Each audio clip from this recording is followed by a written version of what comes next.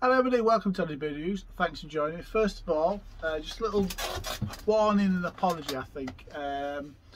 This is an expensive beer. This isn't a cheap beer by any stretch of the imagination, so not for everybody, I do realise that, but some of you might want to know what this tastes like, hence the reason for the review. So, this fella is the Verdant Puttty Triple IPA, coming at 10% ABV. I got this one from the House of Ales. It cost me £11. I know, it's a pricey number, but these expensive beers don't come round too often, and I was really keen to try this one. A couple of my bottles, not a couple of the other bottle shops I could go to didn't have it. House of Ales have got it. I'll put a link into their website in case anyone wants to have a look at it and try it. Ooh, that is poured with a really idiotic head from me, so I apologise for that. So, that better not be our dog. So that has poured a hazy amber colour, would we call it? A little orangey amber colour with a lovely foamy white head. It looks good. I must say on the pour, it did seem to pour quite thick. So this will, the aromas are lovely. So this will have lots of oats in it, as it has to do anyway, to give it that haziness. But yeah, really thick, so it's going to have loads of stuff in that. It's going to be, I think this is going to be a good one, guys. Let's get the aroma out, shall we? Let's have a sniff. I don't want to waste any of this, it's cost me too much to waste. Oh, there's a little bit left in there.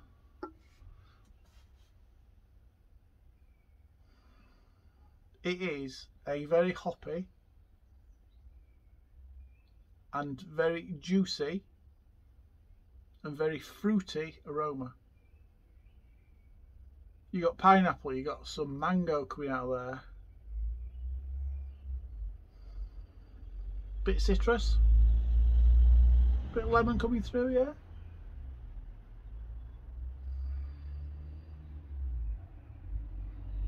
And that aroma I adore in these beers. It's got some peach in there as well. I do like peaches.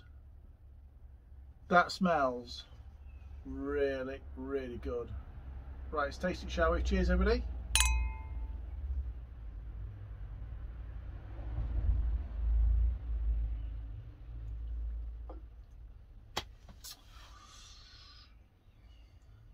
It tastes boozy. It tastes stronger than 10% actually.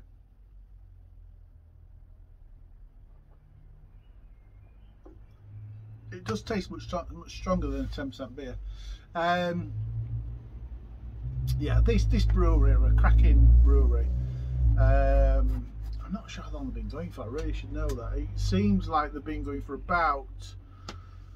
I was going to guess. I'm not even going to try and guess.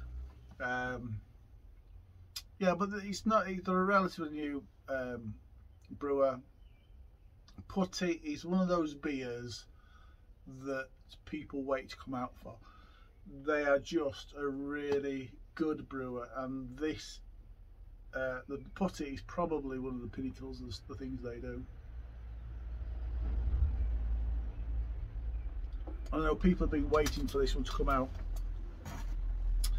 It's nice. It's like the aroma. It is a very juicy and a very fruity IPA.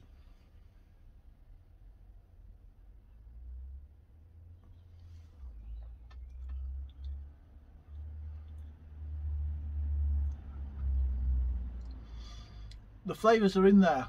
The flavours are in there. I've got some grapefruit. I've got a little bit of pineapple. Lots of mango. It's got a bit of citrus in there as well, which is lemony. Bit of lemon. Yeah, some lemon coming through.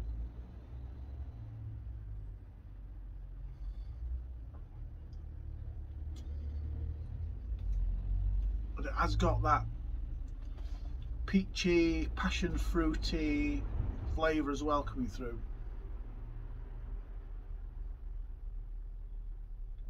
And it's not retaining the head. Strong beers don't like to retain heads. I was showing you the chemistry for it, but I don't. Well, obviously the head's protein, so the alcohol must do something to the protein which breaks it down quick, is all I'm guessing at.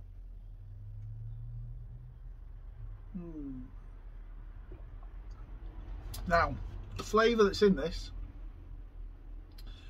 might sound odd this, but it's actually a pleasant flavour. It's like a stewed vegetable flavour. I think the term is vegetal. It's got a vegetal thing to it going on, which just means it's, I don't know how they get it. I don't know if it's the kind of hops that are over stewed and it brings that flavour out. I don't know if honestly don't know. Somebody's going to have to put something in the comments because somebody will know better about the brewing process, how that vegetal flavours in there. But it's in all there. It's like their signature thing. So beers from Verdant have that tang, that watery tang. Brewdog have got a tang as well, and it's probably the way they condition their water. And these have got these guys have got the same thing. You can tell. You can't tell instantly, but you can't tell 100%. But it's like their signature in their beers. And stewed vegetables. And they had a little burp. And we got that vegetable flavour. It doesn't sound nice, but it works when it comes to a beer. When it comes to, excuse me, when it comes to a hoppy beer, it works.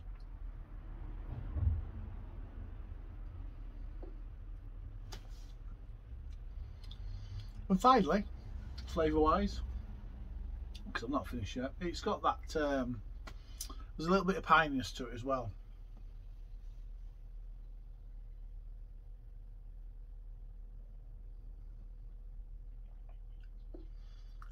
It is a very good beer. It is a really good beer. Is it worth 11 quid? I think people have sold it for more than 11 quid as well, to be fair. And I know it's an expensive beer to make, this one, because of the quality of the ingredients going, because the amount of hops that's gone into this. The hops are expensive. So to get a really hoppy beer and to make it really, really well costs money. And they haven't brewed a lot of this. In fact, it's one of those beers I'm really surprised at individually numbered, because I don't think they have brewed too much of this one.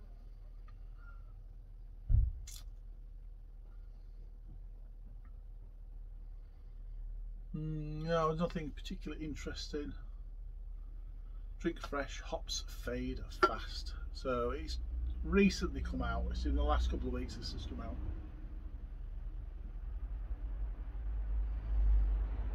But it is a very good beer. Very good IPA. It's smooth. It's sweet, but it's not too sweet. It is nicely bittered.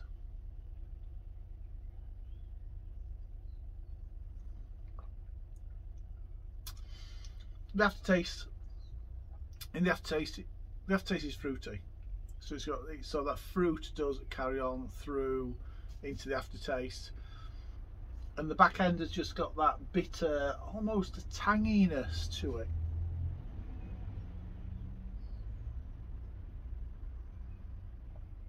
Is it worth 11 quid? It's a lot of money to pay for a beer. If I'm being honest, no.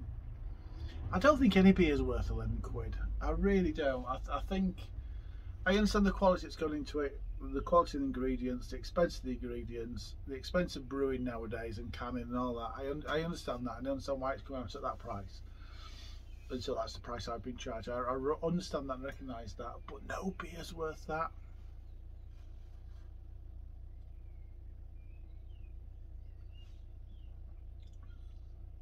but it's good.